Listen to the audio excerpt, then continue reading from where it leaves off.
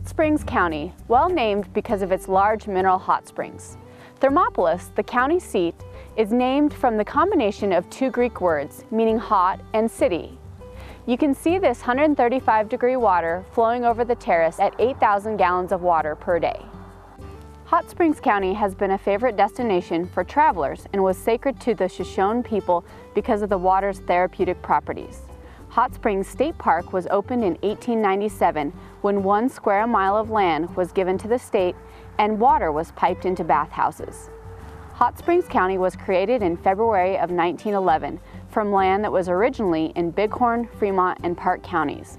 It is the smallest county in Wyoming and the second least populous county with under 5,000 people.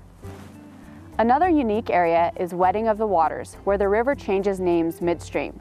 Very few rivers do this. You probably don't need much convincing to stop and enjoy all that Hot Springs County has to offer.